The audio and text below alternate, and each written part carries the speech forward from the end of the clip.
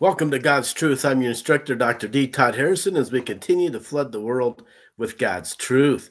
What a great year this continues to be as we study the New Testament of our Lord and Savior, Jesus Christ. And of that same Lord and Savior, Jesus Christ, I testify as one of his witnesses that he lives today.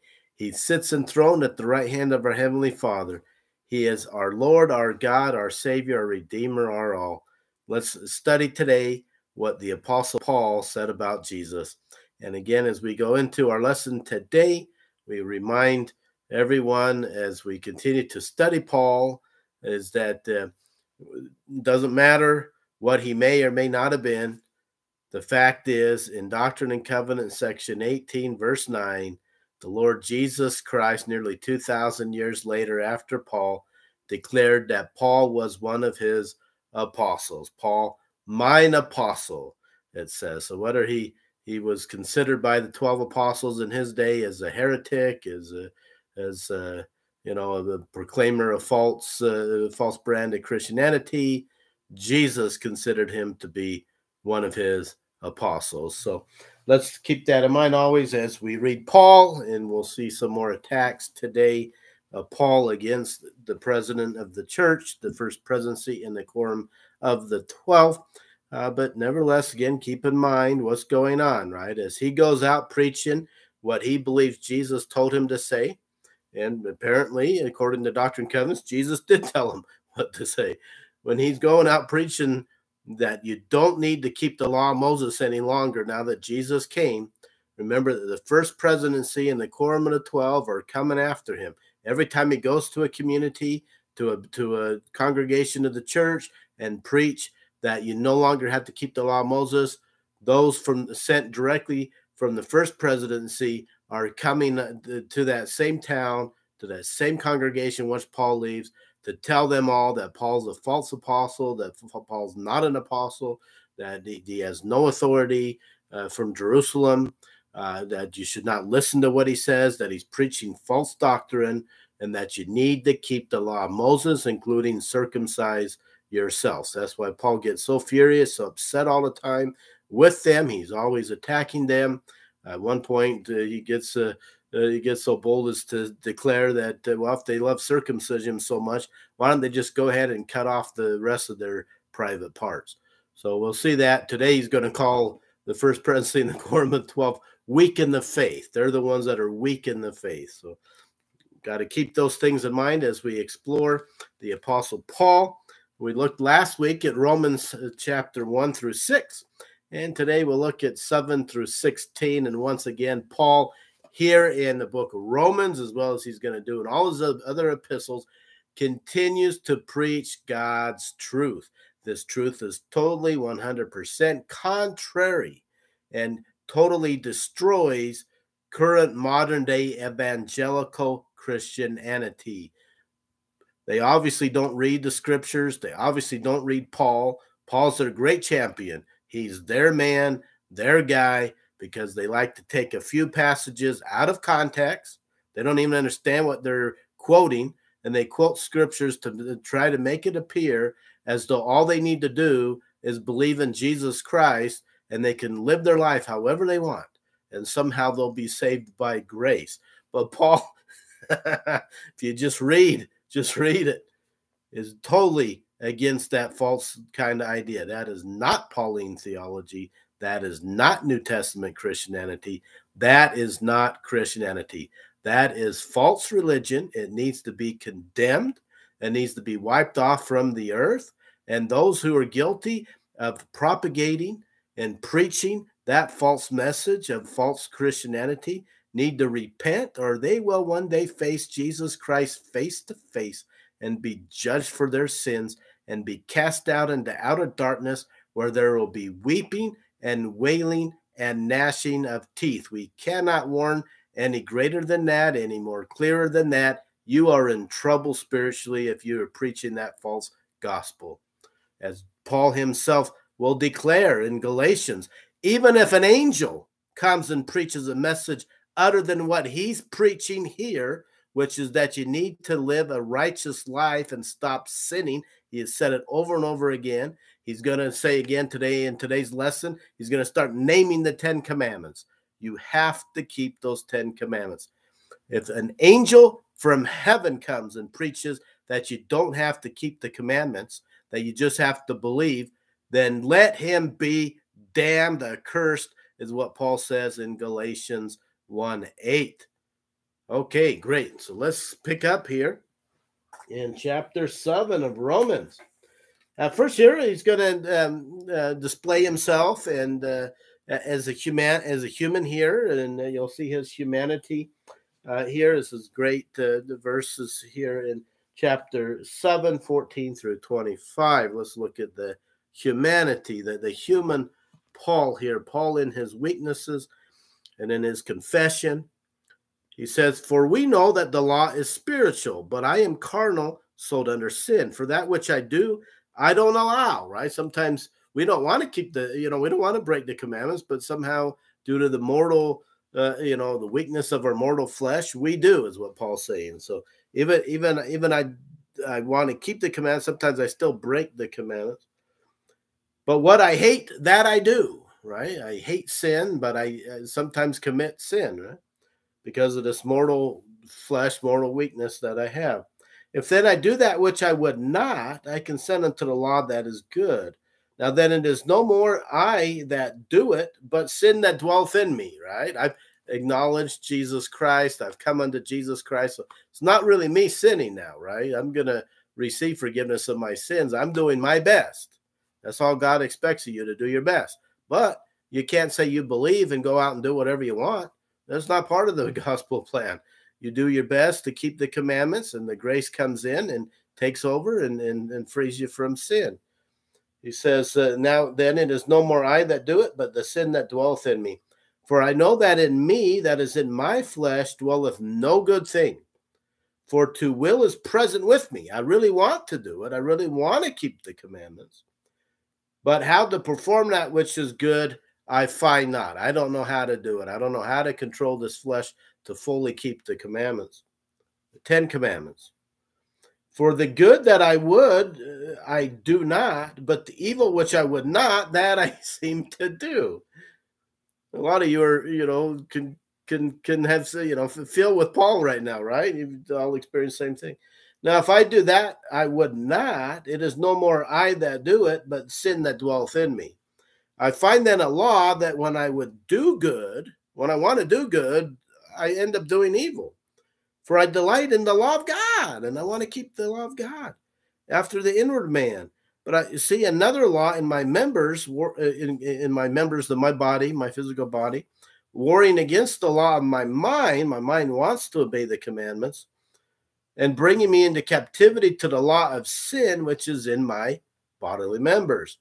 O wretched man that I am, who shall deliver me from the body of this death? I thank God through Jesus Christ our Lord. So then with the mind I myself serve the law of God, with my mind. And remember, and what did Jesus say in the story about David, right? When they went to choose David, right? God does not look on the outward appearance. He looks on the heart and the mind. God wants to see in agreement with him. So then with the mind I myself serve the law of God, but with the flesh, the law of sin. My body's obeying the law of sin, but my mind and my heart's obeying the law of God. Okay, so that's a nice passage, group of passages here. Okay, moving on to chapter 8, we'll look at 1 through 18. There is therefore now no condemnation to them which are in Christ Jesus, who walk not after the flesh, but after the Spirit. For the law of the Spirit of life in Christ Jesus has made me free from the law of sin and death. You break the commandments, sin, you commit sin, sin leads to death. But because of Jesus Christ now, we can receive forgiveness of our sins and receive life. For what the law could not do, now again, the law of Moses, right? What the law of Moses could not do, in that it was weak through the flesh, God sending his own Son in the likeness of sinful flesh, and for sin condemned sin in the flesh, that the righteousness of the law of Moses might be fulfilled in us, who walk not after the flesh, but after the Spirit. For they that are after the flesh do mind the things of the flesh, but they that are after the Spirit, the things of the Spirit. For to be carnally minded is death, but to be spiritually minded is life and peace. Because the carnal mind is enmity against God, right? The natural man is an enemy of God, as we get in the Book of Mormon. For it is not subject to the law of God, neither indeed can be. So then they that are in the flesh cannot please God. For ye are not in the flesh, but in the Spirit, if it so be that the Spirit of God dwell in you. You need to allow the Spirit of God to dwell in you. Now, if any man does not have the Spirit of Christ, he is not his. He's not his. And if Christ be in you, the body is dead because of sin, but the Spirit is life because of righteousness. But if the Spirit of him that raised up Jesus from the dead, so the Spirit of God dwells in you, God that raised up Christ from the dead shall also quicken your mortal bodies by his Spirit that dwelleth in you. Therefore, brethren, we are debtors not to the flesh to live after the flesh.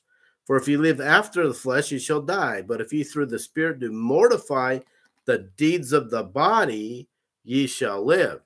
For as many as are led by the Spirit of God, they are the sons of God. Interesting once again, isn't it? We've seen this all the way through the Old Testament. We've seen it all the way through the New Testament. This idea that God's love is conditional. He does not love everybody, as people like to say in the streets and in the news media and everything. God does not just love and tolerate evil. It is conditional love. It has been preached over and over again.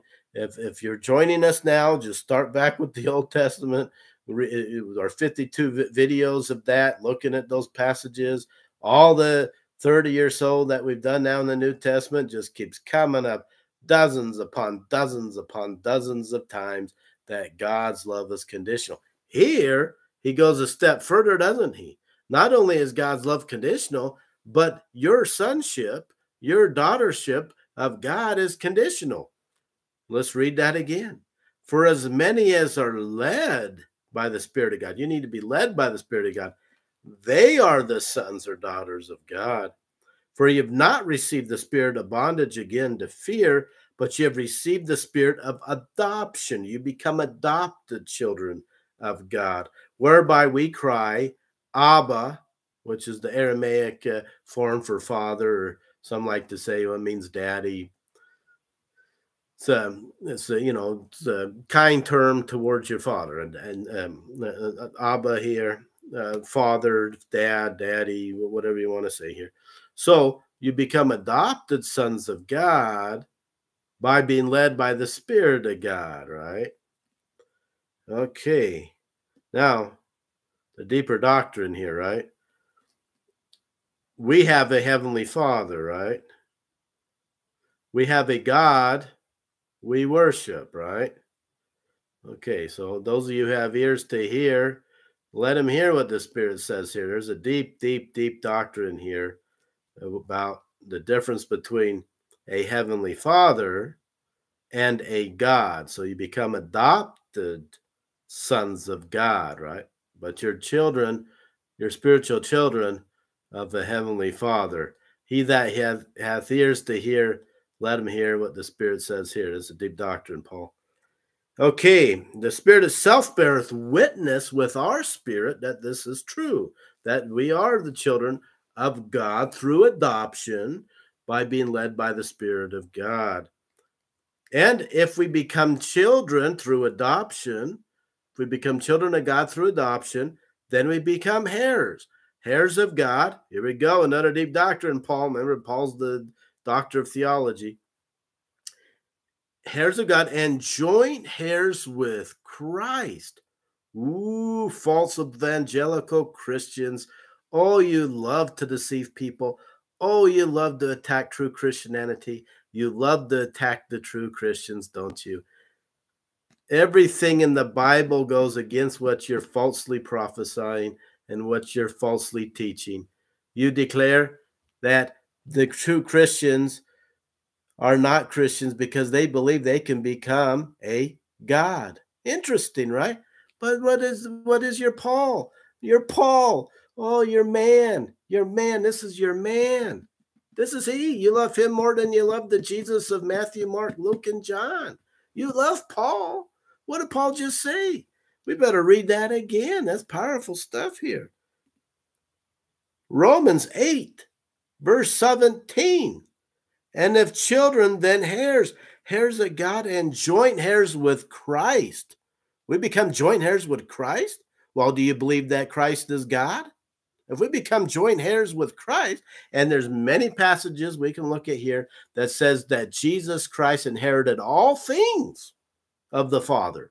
So if Jesus Christ inherited all things of the Father, and we become joint heirs of all things with Christ, what does that make us? Think about that, huh? He's saying we're being equal to God, equal to Christ. We're going to be equal to Christ. Now watch this. He's going to even take it a step further. He's going to make it clearer for you, you false, abominable heretics. If it so be that we suffer with Christ, with him, that we may also be glorified together. Glorified as what? God. Jesus is God, right? Jesus is the Son of God. Jesus is God. He's inherited all things of the Father. We will receive what it just said. We will receive all things from the Father and be joint heirs equal to Jesus Christ. We will be equal to your man, Paul. Your man just said we will be equal to Jesus Christ. We will inherit all things that Jesus Christ inherited. We will be glorified the same as Jesus Christ. He just said that. Paul, your man, he just contradicted you. You've spent millions of dollars. You've written all kinds of books bashing the true Christians for believing such a doctrine. But here it is from your own man. In Romans, all you got to do is read the Bible, and you'll know that the stuff you've been taught is a bunch of heretical falsehoods. How can we make it more clear than that? Your man, Paul just said, we will become like Jesus Christ. We will become glorified as Jesus Christ. We will inherit all things that Jesus Christ inherited. He said that right here in Romans 8:17. Are you going to continue to deny that? Are you going to continue to deny that the Bible is the Word of God? You like to proclaim you believe the Bible is the Word of God. Problem is you either don't really believe it or you don't read it. Because when you read it, all the doctrines that it proclaims is totally contrary to what you're out there teaching. You need to repent. You need to repent before you suffer the judgments of God. You can't think you can just spend your life here on earth fighting true Christianity, fighting against the Christians, and you think you're going to somehow be saved. You can't be that delusional, can you? Let's continue on.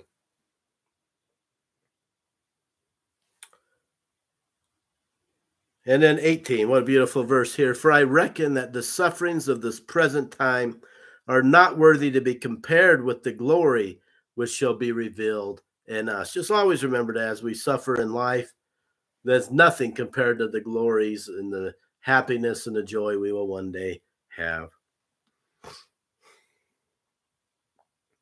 26 through 28.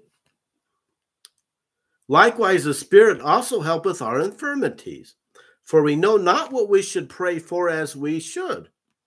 But the Spirit itself maketh intercession for us with groanings which cannot be uttered.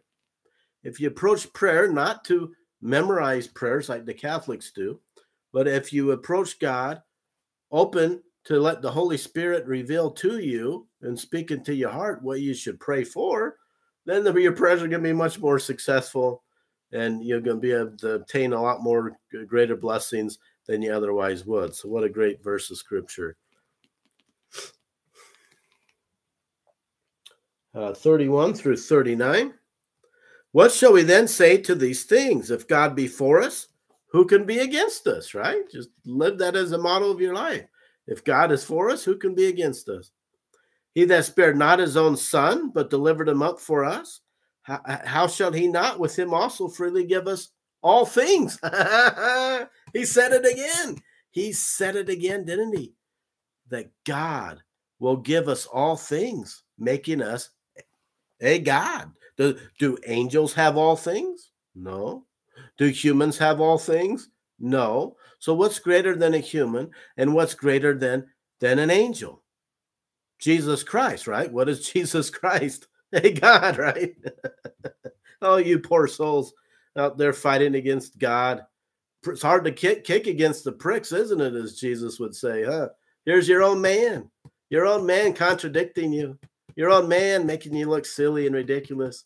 Your own man exposing you for the false preachers that you are. Right here, right here. All things, he said it again, all things. Okay, let's continue on here. He says, 34, who is he that condemneth? It is Christ that died. Yea, rather, that is risen again, who is even at the right hand of God, who also maketh intercession for us. Who shall separate us from the love of Christ? This is another one of the great passages. So tribulation or distress or persecution or famine or nakedness or peril or sword, as it is written, for thy sake we are killed all the day long. We are accounted as sheep for the slaughter. Nay, in all these things we are more than conquerors through him that loved us.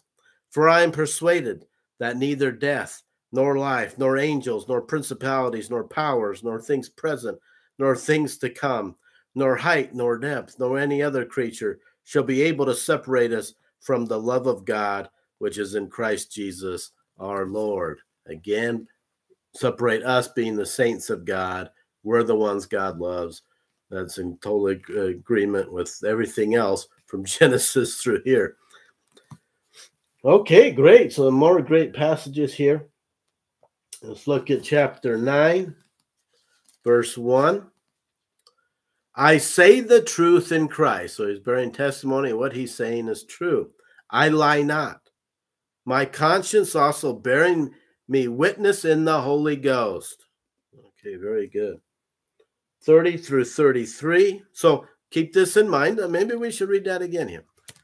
Oops. I just lost my Romans. I say the truth in Christ, I lie not.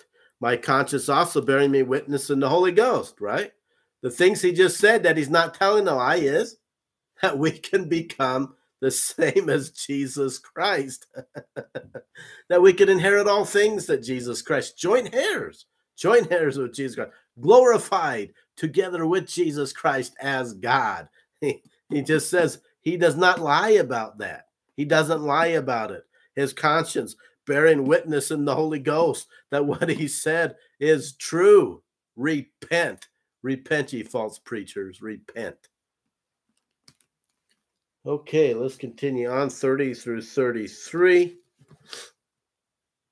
What shall we say then? That the Gentiles which follow not after righteousness have attained the righteousness, even the righteousness which is of faith. But Israel which followed after the law of righteousness hath not attained to the law of righteousness. Wherefore, because they sought it not by faith, but as it were by the works of the law. For they stumbled at the stumbling block, Jesus Christ. As it is written, behold, I lay in Zion a stumbling stone and rock of offense, and whosoever believeth on him shall not be ashamed. So what he's here saying is that, look, you Jews, we're so busy keeping the 613 commandments, the 300 plus you need to positively be doing, and the 300 things, the prohibitions that you need to not be doing. You were so worried about that you forgot to exercise faith in God. So when you saw Jesus Christ come and perform miracles, you didn't even have the ability to exercise your faith in Jesus Christ, and that he was the fulfillment of your law of Moses, right? Okay, so that's chapter 9. Moving to chapter 10. 1 through 4 of chapter 10. Brethren, my heart's desire and prayer to God for Israel is that they might be saved. So even though he's calling himself the apostle to the Gentiles, and he's now preaching to the Gentiles, His heart is still that he's trying to say, look, I still hold hope out for the Jews. We know that they rejected Jesus Christ. God's now going to prefer the Gentiles to receive the gospel until the fullness of the Gentiles comes in. Then the Jews will again receive the gospel, and they can become saved. So my heart's desire and prayer to God for Israel is that they might be saved. For I bear them record that they have a zeal of God, but not according to knowledge, right? They have a zeal. They want to keep these 613 commandments, but they don't truly know God, or they would have recognized Jesus Christ. For they being ignorant of God's righteousness and going about to establish their own righteousness, they were bragging to each other how well they could keep the 613 commandments over against other people. Established their own righteousness, have not submitted themselves into the righteousness of God. For Christ is the end of the law of Moses for righteousness to everyone that believeth. The whole thing in the law of Moses was to lead people to Jesus Christ. The Jews missed that. Okay, 8 through 10. But what saith it? The word is nigh thee, even in thy mouth and in thine heart. That is the word of faith which we preach. Here we go. Evangelicals, let's take a look at one of your scriptures here. That if thou shalt confess with thy mouth the Lord Jesus, and shalt believe in thine heart that God hath raised him from the dead, thou shalt be saved. Oops. Oops. We better read that. Evangelicals, wake up here. Wake up. Let's look at that. Let's look at your passage again. That if thou shalt confess with thy mouth the Lord Jesus, and shalt believe in thine heart that God hath raised him from the dead, thou shalt be saved. Oops. So what's the problem here? There's two things you need to do here, isn't there? Number one, you need to confess with your mouth Jesus, but you need to believe in your heart that God raised them from the dead. That God raised them from the dead. If you don't believe that, this promise doesn't pertain to you, and you cannot be saved. But you don't believe that Jesus was raised from the dead. You believe that Jesus has no body, no parts, no passions. And yet the New Testament is very clear in places such as Luke 24:15. The resurrected Jesus appeared. Handle me and see, for a spirit does not have flesh and bones as you see that I have. So touch me, apostles, and see that I have flesh. And not only that, but I'm going to eat too, to prove to you that I rose from the dead. And he ate. And there was many other passages of scriptures in the other gospels too, where Jesus did the same type of thing. And the woman, they held him by the feet. How can they hold him by the feet? That would be a part, right? No body, no parts, no passions. They're holding his feet. He has a body. If he's eating, he has a body. Oh, how the New Testament just again contradicts your false heretical doctrine. No wonder Jesus Christ himself in 1820, when he appeared to the prophet Joseph, said that their creeds are an abomination in his sight. Your creeds are an abomination in the eyes of Jesus. How does that make you feel? Huh? To know that what you believe is an abomination to Jesus Christ. He considers that abomination. There's no difference between worshiping your false credo trinity than there is to worship the ancient statues of the god Baal or Asherah or Chemosh or Moloch. Take your pick.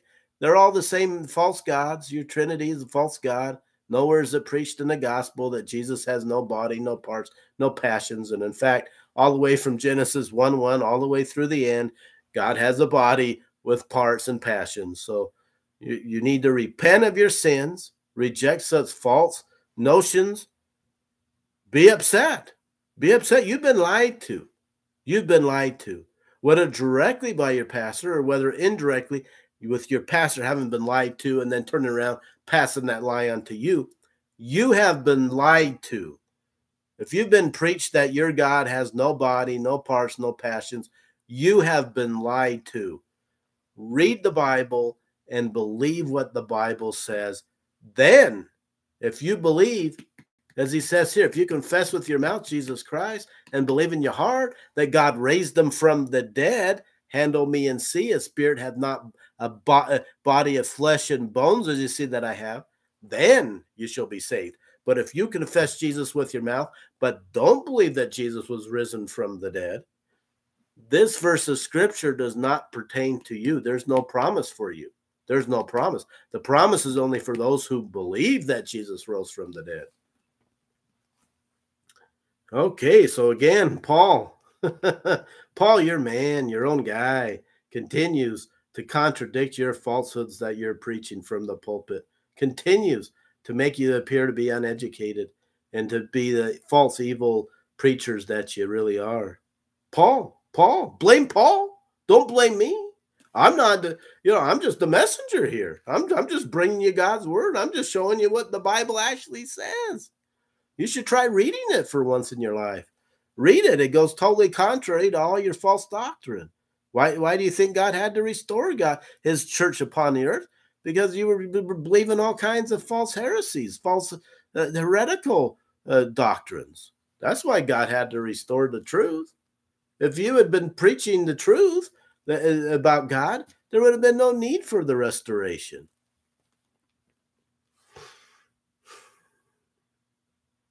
For with the heart man believeth unto righteousness, and with the mouth confession is made unto salvation. Okay, so now we continue on, and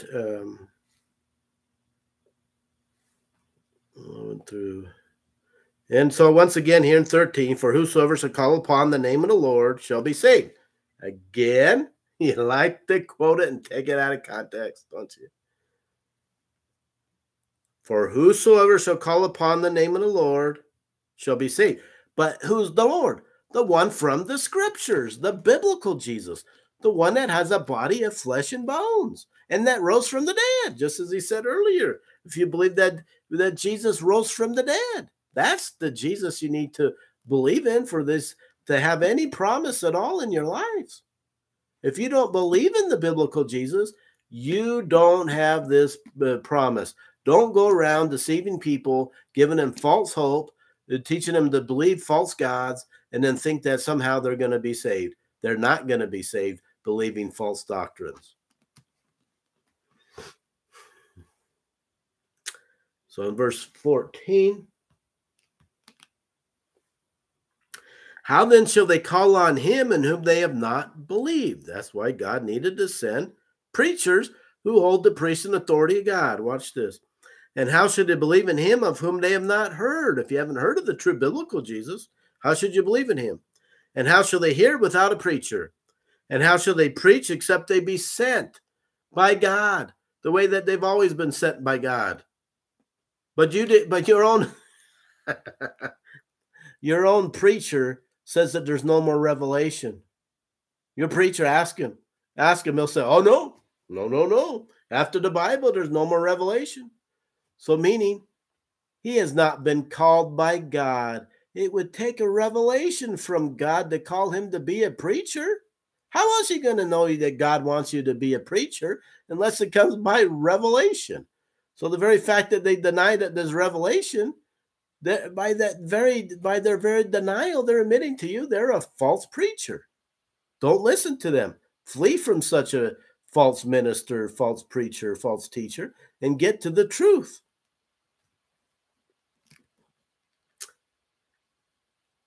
"15, and how should they preach except they be sent, as it is written, how beautiful are the feet of them that preach the true gospel of Jesus Christ and bring the glad tidings of good things. But they have not obeyed the gospel, as Isaiah said, who hath believed our report?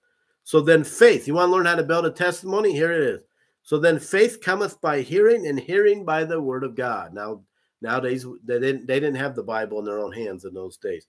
Nowadays, we also have the Bible, right? So not only can you build testimony by hearing true preachers of God sent by God through revelation, but by reading the scriptures as well, you can gain testimony of the gospel.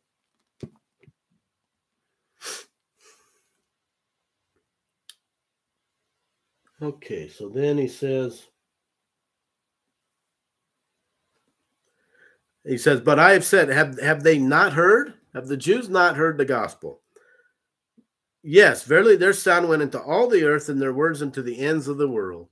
But I say, did not Israel know? First Moses saith, I will provoke you to jealousy by them that are no people, and by a foolish nation will I anger you. When you, the Jews, start to see the gospel preached to the Gentiles, start to see them come unto God, start to receive the blessings of the gospel, then you shall be jealous. Then you'll want to repent of your sins and turn unto God and receive the blessings. Okay, so he'll use that later on about his calling himself an apostle. So let's wait for that. He uses that same principle. Okay, now we're going to move on to chapter 11.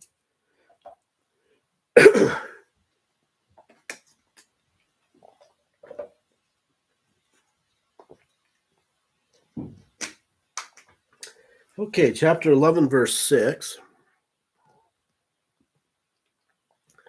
And if by grace, then it is no more of works. Otherwise, grace is no more grace. But if it be of works, then there is no more grace. Otherwise, work is no more work. Okay, so you're saying if by grace, now you got to keep it in the context of what he's talking about. And if by grace, then it is no more of works. The works of the law of Moses, not by keeping the 10 commandments. He has argued over and over again the need to keep the 10 commandments. He's arguing against keeping the law of Moses. You have to keep that clear in your mind. In Judaism, by doing the works of the law, the 300 positive things you should be doing, as well as keeping the prohibitions of the law, you work righteousness. You make yourself more and more righteous. That's how it works in Judaism. Christianity, you're righteous until you sin, then you're no longer righteous until you repent, and then you become righteous again. You have to understand that. You have to keep that in mind.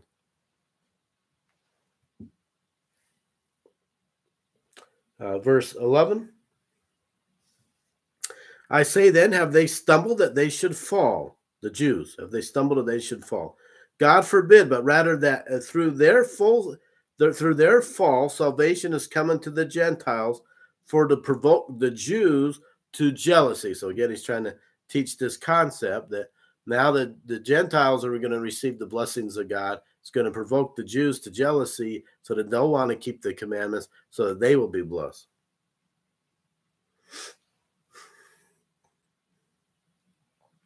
(13 through 14). For I speak to you Gentiles, inasmuch as I am the apostle of the Gentiles. I magnify mine office. Why? So he's saying, look, I'm going around calling myself an apostle. And in fact, I'm calling myself an apostle to the Gentiles, right? They haven't called me to be a member of the 12. I'm not one of the 12 apostles. I'm not the 70. James and I don't get along very well. he views me as a heretic, apostate. I keep wondering why he's weak in the faith and why he can't abandon this law of Moses. He says, nevertheless, I started going around at the beginning of the Romans. In my greeting in Romans chapter 1, verse 1, I now am calling myself an apostle. He says, I do that, and then I work hard to magnify my office. Later in Corinthians, he's going to say, I worked harder than any of the 12 apostles. So he says, I speaking to you Gentiles, inasmuch as I am the apostle of Gentiles, I magnify my office. I'm calling myself an apostle to the Gentiles, and I work hard at doing that. If by any means I may provoke to emulation them which are my flesh, and might save some of them.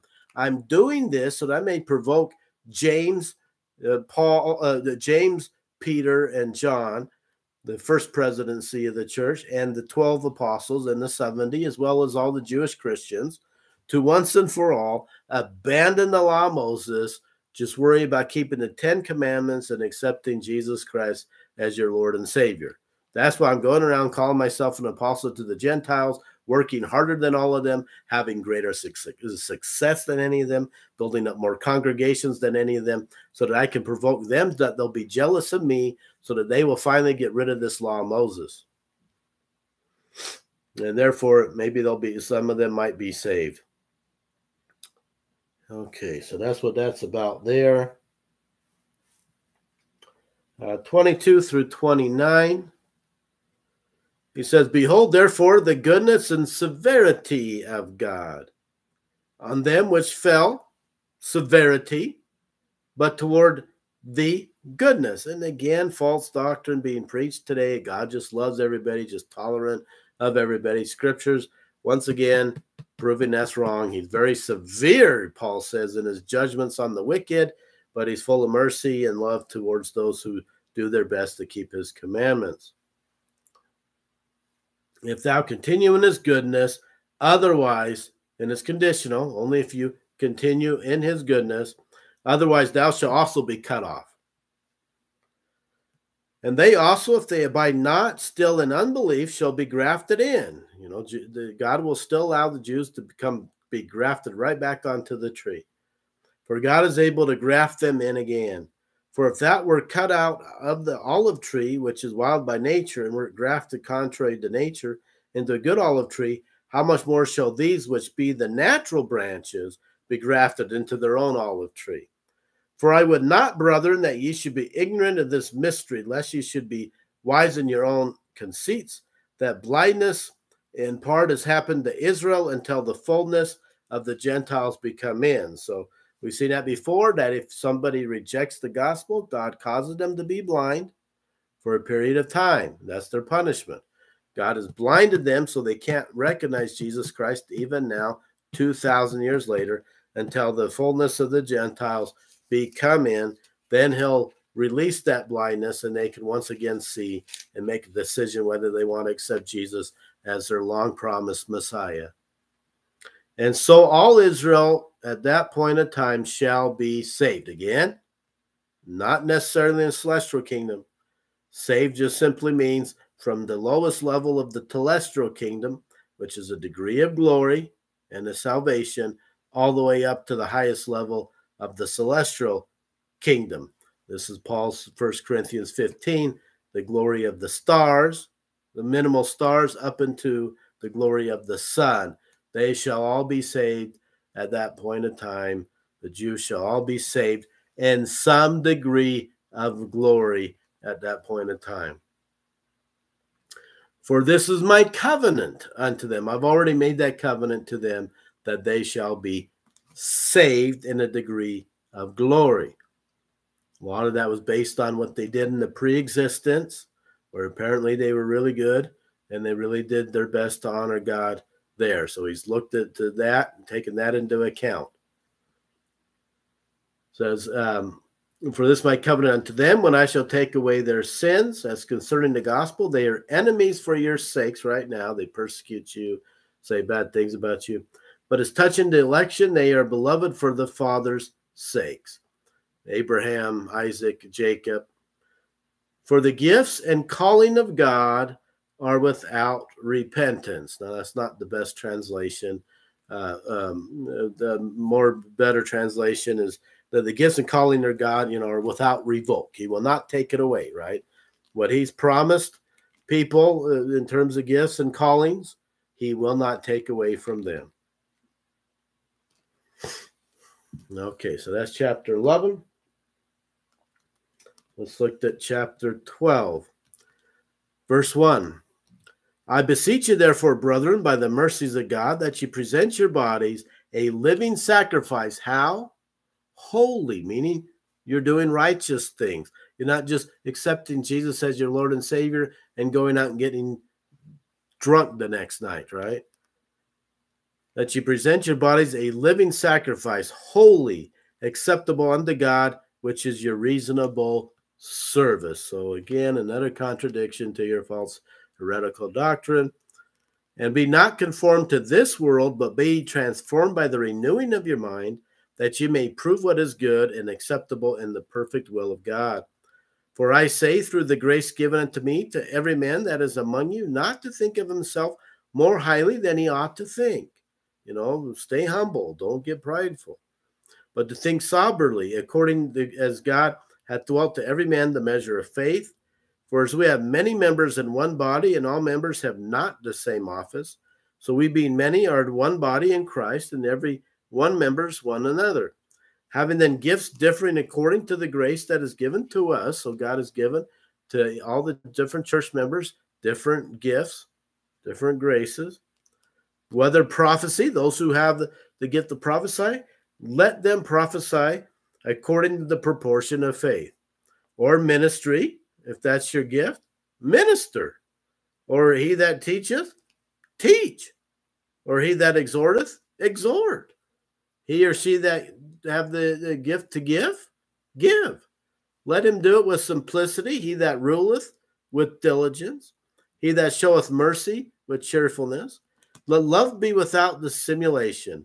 Abhor that which is evil. Cleave to that which is good. Again, you don't have to just accept Jesus as your Lord and Savior. You have to cleave to the good and do that which is good. Interesting. He is so contradictory to your false doctrine. Be kindly affection to one to another with brotherly love, and honoring, prefer one another. Not slothful in business, fervent in spirit, serving the Lord. Rejoicing in hope, patient in tribulation, continuing instant in prayer. Distributing to the necessity of saints, given the hospitality. Bless them which persecute you. Bless and curse not. Rejoice with them that do rejoice, and weep with them that weep. Be of the same mind one toward another, mind not high things, but condescend to men of low estate. Be not wise in your own conceits. Recompense to no man evil for evil. Provide things honest in the sight of all men. If it be possible, as much as lieth in you, live peaceably with all men. Dearly beloved, avenge not yourselves, but rather give place unto wrath. Now, obviously, it looks like Joseph Smith missed this one in the Joe Smith translation. The Spirit would have had him at least say something like, but rather give not place unto wrath. For it is written, vengeance is mine, I will repay, saith the Lord. So try not to be angry. Just let the Lord take care of it. The Lord, vengeance is the Lord's. He'll take care of it for you. Therefore, if thine enemy hunger, feed him. If he thirst, give him drink. You would think, well, that's crazy, right? Why would you do that? Watch this. By so doing, you are condemning them. For in so doing, thou shalt heap coals of fire upon his head. So how do you do with your enemies? You want God to take vengeance on them? You treat them nice. You feed them. You give them drink. You try to take good care of them, and you'll be heaping coals of fire on their head, and God will take vengeance on them. Be not overcome of evil, but overcome evil with good. Okay, chapter 13. Let's look at verse 9. And here we go. Let's take a sip of water here and get ready, evangelicals. Your man's coming after you again. Oh, you gotta love Paul, don't you? Romans 13, verse 9. Here we go, evangelical Christians. How dare you call yourself such? For this, thou shalt not commit adultery. Ah, interesting. He's starting to name the 10 commandments. Isn't this interesting? For this, thou shalt not commit adultery. Thou shalt not kill. Thou shalt not steal. Thou shalt not bear false witness. Thou shalt not covet. If there be any other commandment, it is briefly comprehended in this saying, namely, thou shalt love thy neighbor as thyself. Interesting, right? There he goes. He started naming the 10 commandments. He's been alluding to it the whole time. All the way through his letter, he kept saying you need to live a righteous life by keeping the commandments, the 10 commandments. Here he actually starts naming the 10 commandments as further proof of what he's trying to say here. Oh, you false, abominable heretics, you need to repent of your sins and come unto the true Christian church.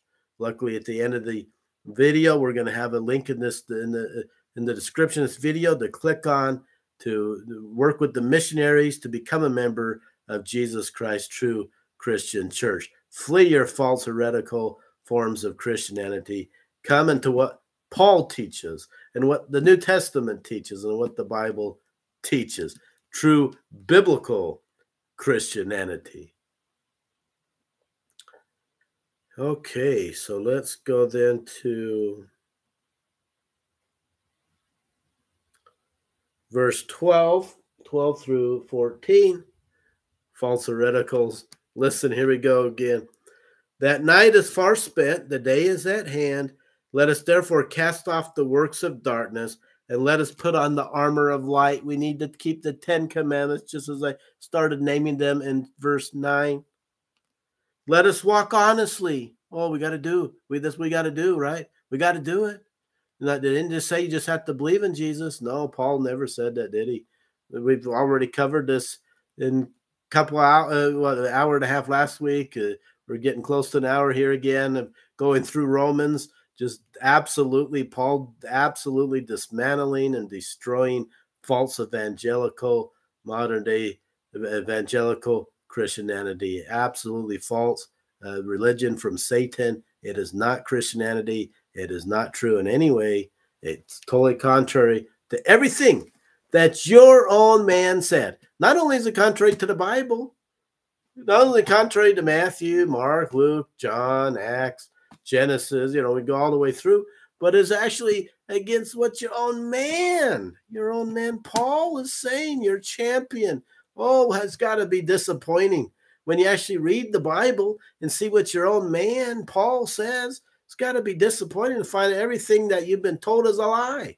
Everything you've been told in your false form of Christianity is a lie.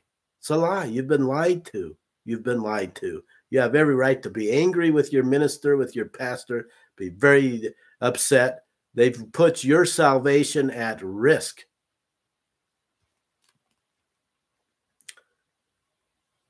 Let us walk honestly as in the day, not in rioting and drunkenness, not in chambering and wantonness, not in strife and envying. You can't say you believe in Jesus and go do those things and think you're going to be saved. It's false, heretical, false doctrine coming from Satan himself. He has misled you. He has lied to you. He's convinced your pastors to lie to you too, because they love him more than they love the Jesus of the Bible, more than they love Jesus of Matthew, Mark, Luke, and John. That's 100% for sure there. But put ye on the Lord Jesus Christ, and make not provision for the flesh to fulfill the lust thereof. You have to keep the 10 commandments. You don't need to do the works of the law of Moses.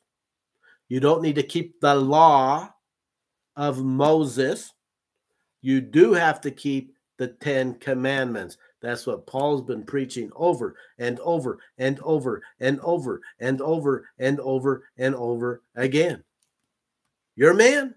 I keep pointing out to you, so hopefully the light bulb goes off in your head at some point and say, your own man is completely 100% in contradiction to your pastor. How does that make you feel? That your own pastor is totally contradicting Paul. He doesn't believe in Paul. He gives lip service to Paul. He likes to quote some of these passages. He doesn't believe Paul. He doesn't believe in Paul. He doesn't believe the gospel that Paul's presenting here. And Paul said, even if an angel from heaven comes and teaches any other gospel, if an angel comes down from heaven and proclaims to you that you can somehow just believe in Jesus without keeping the 10 commandments, let that angel be cursed, Paul says in Galatians 1:8. Should we read that? We better read that. We're going to get to that when we get to Galatians. But maybe based on everything we've been looking at the last 2 weeks here, maybe it's a good time to also start looking at that great scripture. Maybe we should be quoting that quite a bit. There seems to be a lot of wisdom and here in Galatians chapter 1, verse 8 here. But Paul speaking once again here. Here we go. Galatians 1:8. But though we or an angel from heaven preach any other gospel unto you than that which we have preached unto you, let him be accursed.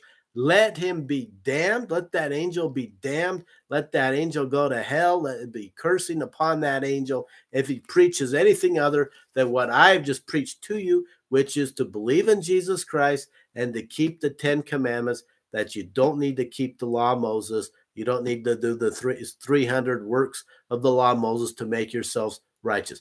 You have to keep the 10 Commandments. You have to live a righteous life. You have to stop sinning. He said that over and over and over again here. He said, if an angel comes down from heaven and tells you anything other than that, let that angel be accursed, be cursed, and be damned, if that angel would say something like that. Pretty powerful words from your man, the one you love, Paul. You proclaim all this lip service, all this lip recognition, lip confession to Paul as your great apostle. Okay, so that's chapter 13. Now we'll look at chapter 14, verse 1 through 3. Here we go. Paul, back at it again. Here we go. Chapter 14 here, he's going to make a couple attacks on James, the president of the church. Now, again, James, the brother of Jesus. A lot of people don't even know. Unfortunately, a lot of people don't even know that Jesus had a brother. Number two, they didn't know that his brother's name is James. And number three, they didn't know that he's the leader of the church. How unfortunate for James, but nevertheless, that's what the entire New Testament teaches. That's what all the early church fathers say. That's what all the non-canonical gospels say, especially like the Gospel of Thomas. Apostles ask, well, who should we go to now that Jesus has died? Now that you, Lord, has died. Jesus himself says, go to James, for whose sake even heaven and earth came into existence. Right? But nevertheless, you've been taught this traditional Catholic stuff that somehow Peter was the head. He may have, in some sense, been a chief apostle, in the sense maybe he served as like president of the Quorum of the 12 or something like that. But James, the brother of Jesus, which is why Paul is continuing to attack James, and that's why when we saw this multiple times in Acts, when we get to Galatians chapter 2, maybe since we looked at Galatians 1:8, we'll look at Galatians 2 here too, because we're going to get even a lot more of this coming up. So if we look at Galatians chapter 2, he says here, verse 9, and when James, interesting, right? When James, Cephas, and John, who seemed to be pillars, right? So the three were what? Not Peter, James, and John, as we see, in the Gospels, it just has Jesus keep bringing Peter, James, and John. And this is James, the brother of John, a fisherman, aside for special, missions, special healings, and so forth. That's all it really talks about, Peter, James, John. So a lot of people from that make some wild assumption about James, but we get the pillars of the church, the three pillars. The presidency of the church is who? James, president. Cephas, the Aramaic form for Peter, as first counselor, and John, second counselor. Remember, James, the brother of James, the brother of John, was killed back in Acts 12. So this is James, the brother of Jesus, who's the head of the church. We've seen that over and over again. We saw it in Acts. He's the one that made the decision to take the gospel to the Gentiles. My decision is, he's the one that sent out the letter signed by him, not signed by Peter, not John, and so forth. Anyways, there's tons and tons of evidence, all the early church fathers, all the non-canonical, the gospels, and so forth. So anyways, we come back here, and so here we go. He's going to attack James, the president of the church here. Watch this. Chapter 14, verse 1. Him that is weak in the faith receive ye, but not to doubtful disputations. For one believeth that he may eat all things, another who is weak eateth herbs. Can you imagine that? Can you imagine someone take it on Russell M. Nelson like that, right? Saying he's weak in the faith. He just said that James is weak in the faith. We know from from the Jewish historian Josephus. We know from the early church fathers. We know from the New Testament and Acts and so forth that James did not eat meat, right? James did not eat meat. He didn't want anybody to eat meat. He was a lifelong vegetarian. He ate vegetables. He ate herbs. When he finally let the Gentiles receive the gospel, he still tried to demand that they don't eat meat. He tried to disguise it as, well, you can't eat things strangled or sacrificed to idols, but all meat was being sacrificed to idols in the Gentile world. So therefore, he's basically saying, don't eat meat. He made it so you can't, because you can't find any meat that has not been sacrificed to an idol. So here Paul is calling James and the 12 apostles who were with him and still trying to keep the law of Moses and the dietary laws of the book of Moses, of the law of Moses, calling them weak in the faith. They're the weak ones in the faith. Later, he's going to call himself the strong one in the faith, right? So him that is weak in the faith, when the 12 apostles come to speak to your congregation there in Rome, go ahead and receive, but, try not to, deal with their doubtful disputations, right? They're going to come in and tell you after me not to eat meat, he says, for one believeth that he may eat all things, another who is weak eateth herbs. If you're weak in the Christian faith, then you're going to not eat meat, right? If you're strong in the faith, you can go ahead and eat meat because you know that an idol is nothing. And so therefore, if meat's sacrificed to an idol, it doesn't really matter. But if you're weak in the faith, you're not going to eat meat, right? So you're weak. James, the president of the church, is weak in the faith. Imagine someone calling Russell M. Nelson weak in the faith, and Henry Eyring and Dallin H. Oaks, they're weak in the faith. Okay, because they eat herbs. Oh, that's great.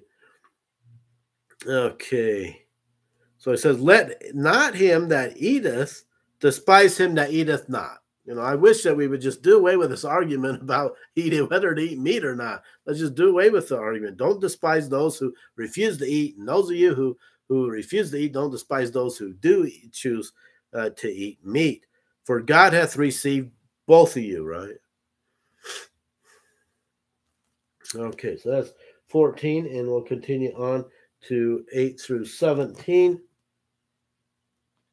I know and am persuaded by the Lord Jesus that there is nothing unclean of itself. Nothing unclean. You don't need to worry about whether this animal is unclean to eat. You don't need to worry about any of that. But to him that esteemeth anything to be unclean, to him it is unclean. If you think something's wrong and you do it, you're committing wrong, right? But if thy brother be grieved with thy meat, if he's upset or offended that you're eating meat, now walkest thou not charitably, right? You don't want to cause your brother to be offended and hurt because you're eating meat. So don't eat it in his presence, basically, right? Just eat it when he's not around. Destroy not him with thy meat for whom Christ died, right? You don't want to hurt his testimony if he sees you eating meat. Let not then your good be evil spoken of. Now here we go, James and your counselors, James, Peter, and John, and the quorum of the 12 and the 70. Here you go. For the kingdom of God is not meat and drink. The kingdom of God is not whether you're eating meat or what you're drinking. It has nothing to do with what you eat or drink. But the kingdom of God is 100% based on what? Righteousness and peace and joy in the Holy Ghost.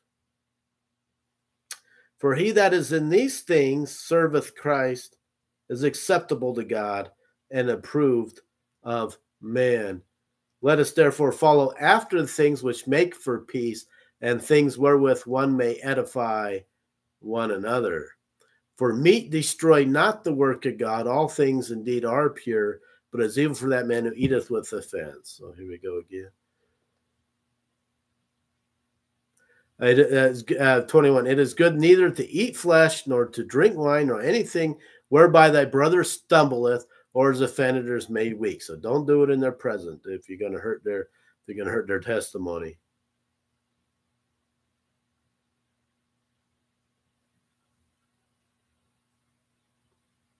Out of faith. Okay, so here we go. So that's chapter 14, and then we'll look at 15, verse 1. Here we go. Here we go. 15:1. We then, Paul, right? Paul saying this, right? We then that are strong in the faith ought to bear the infirmities of the weak and ought to please ourselves, right? So James and the quorum of the 12 are weak in the faith. I, Paul, going around calling myself an apostle, but he does have Jesus Christ backing 2,000 years later. Once again, remember, Jesus says in Doctrine and Covenants, Paul, mine apostle. So he's not just, going around delusional, calling himself an apostle. He knows that Jesus Christ has called him to go preach his gospel. He is Jesus Christ's apostle. And it doesn't matter what James thinks of him. It doesn't matter what Paul, what John, what any of the 12, one of the 70 think about Paul. Jesus Christ views him as his apostle. He's satisfied with that relationship. He's going forth to preach the gospel of Jesus Christ. He's very hurt. They never call him. And I think that's why you get this hostility a lot of times too. But they're also they're creating more hostility, but then going around after Paul and then trying to refute and go against everything that Paul just said in that congregation. So they made it difficult for him. Okay, so 15:1. Now we look at verse 4. For whatsoever things were written aforetime were written for our learning. The things in the scriptures are written for our learning, that we, through patience and comfort of the scriptures, might have hope. And 15-21. Nevertheless, brethren, I have written the more boldly unto you in some sort, as putting you in mind because of the grace that is given to me of God, that I should be the minister of Jesus Christ to the Gentiles. Interesting, he backs back down from apostle here, doesn't it? At first he's saying he's an apostle, and that the reason I'm going around claiming myself to be an apostle to the Gentiles is to make James and the 12 all jealous, so that maybe they'll work harder, and maybe they'll finally do away with this law of Moses, and maybe they'll actually start to eat meat so that they're not weak in the faith, and they can become strong in the faith and have a stronger testimony of Jesus Christ, and view that Jesus Christ came to fulfill the law, and that the law of Moses all pointed to Jesus Christ. So he backs down from apostle here to just that I should be the minister of Jesus Christ to the Gentiles, ministering the gospel of God, that the offering up of the Gentiles might be acceptable, being sanctified by the Holy Ghost. I have therefore whereof I may glory through Jesus Christ in those things which pertain to God. For I will not dare to speak of any of those things which Christ hath not wrought by me, to make the Gentiles obedient by word and deed, through mighty signs and wonders, by the power of the Spirit of God, so that from Jerusalem and round about Illyricum I have fully preached the gospel of Jesus Christ, the fullness, the truth, not just the partial gospel of Jesus Christ, the full truth of Jesus Christ. Yea, so have I strived to preach the gospel. Now watch this, this is interesting. Not where Christ was named, lest I should build upon another man's foundation, right? I purposely took the gospel to lands and countries and cities where they had never heard the gospel of Jesus Christ. In fact, never even heard of Jesus Christ. So what a great thing that was there. He took the gospel and laid a foundation where the gospel had not yet been preached. It's certainly been one of my joys in life through our online ministry these past few years to have been able to see so many people receive the gospel of Jesus Christ, once again, where it has not been preached in lands and countries and nations where the gospel, the church can't even be organized yet. You know, the people are hearing the gospel of Jesus Christ today, fortunately through the blessing that God has put on my life to carry the gospel to you, just as Paul was the apostle to the Gentiles and to the people who had not heard of Jesus Christ in his own day, so that you don't build upon some other's foundation, but you're laying the foundation for the gospel to be able to go there in its fullness in the future. Okay, so once again, 20. Yea, so have I strived to preach the gospel, not where Christ was named, lest I should build upon another man's foundation. But as it is written, to whom he was not spoken of, they shall see, and they that have not heard shall understand. And what a great blessing that is. Okay, so now we go to chapter 16, and we'll look at 17 through 20. Now I beseech you, brethren, mark them which cause division. So he still can't leave James and the 12 alone here, can he? He wants to come back with another attack. So now I beseech you, brethren, mark them which cause divisions and offenses contrary to the doctrine which ye have learned, and avoid them. Right? Earlier he said to receive them, right? Receive them without dispute, without disputations, right? But now he's like, well, the more I think about it, just don't even receive them, just reject them, right?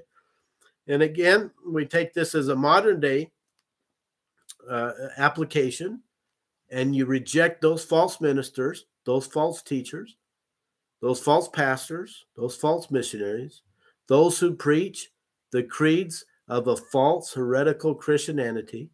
You reject them and you don't receive them, as he says here. You avoid them. For they that are such do not serve our Lord Jesus Christ. Those who are preaching to you that God has no body, no parts, no passions, that preach this false Trinity creed, Trinitarian creeds of false Christianity, those who preach that, Paul says, that they do not serve the Lord Jesus Christ, but their own belly, and by good words and fair speeches, they're out to deceive the hearts of the simple. You, those who are good in heart, they're out to deceive you, to take your money through donations, to lead you astray, to seek power, so that you view them as some sort of powerful preacher of God and give them respect that they don't deserve and honor that they don't deserve. That's why they do it. For your obedience is come abroad unto all men. Remember, he said earlier, your church in Rome is well spoken of throughout the world. I'm glad, therefore, on your behalf, but yet I would have you wise unto that which is good and simple concerning evil. And the God of peace shall bruise Satan under your feet shortly. The grace of our Lord Jesus Christ be with you. Amen. Then he continues with some greetings here. And in 25 through 27. Now to him that is of power to establish you according to my gospel. The gospel, interesting now, right? That's the reason he, again, is what we've looked at earlier. That's why he calls it my gospel, right? The one I'm preaching, not the one that James and the quorum of the 12 are preaching, my gospel. Therefore, I am going to say in Galatians coming up, right? Whether James shows up, whether Peter shows up, whether the 12 show up, and they teach a gospel other than what I'm preaching to you, or even if an angel comes down from heaven and preaches a gospel different than what I'm preaching to you, let that angel, let the president of the church, let the quorum of the 12 be cursed, be damned, if they preach a gospel different than what I'm preaching to you. So here he's trying to focus it again. My gospel, the one that I'm preaching, not the one that James is about to preach. He's sending his own guys, right? He's going to be sending his own 70 here, his apostles here. He's going to send them. I've just preached to you the gospel here in this letter. I've sent it off to Rome. Now they're going to go to Rome, and they're going to try to dispute and contradict everything I just said. And they're going to teach you to try to keep the law of Moses and that you shouldn't be eating meat, because they're weak in faith, as he says here, and that you have to keep the law of Moses. Okay, so here he says, my gospel, the preaching, according to the Revelation, let's see. And now to him that is of power established according to my gospel, the one that I'm preaching. I'm the only one preaching it. The 12 are not preaching this. The first presidency is not preaching this. The 70 are not preaching this. I'm preaching this. Now to him that is the power to establish you according to my gospel and the preaching of Jesus Christ according to the revelation of the mystery, which was kept secret since the world began, right? They always taught that Jesus Christ would come forth from the beginning of the world to one day atone for the sins of mankind. But now it's made manifest very clearly now, right? Not just through Old Testament prophecy, but now having come, we actually have the stories about Jesus and how he lived his life and the miracles he performed. But now is made manifest and by the scriptures of the prophets, according to the commandment of the everlasting God, made known to all nations for the obedience of faith. To God only wise be glory through Jesus Christ forever. Amen.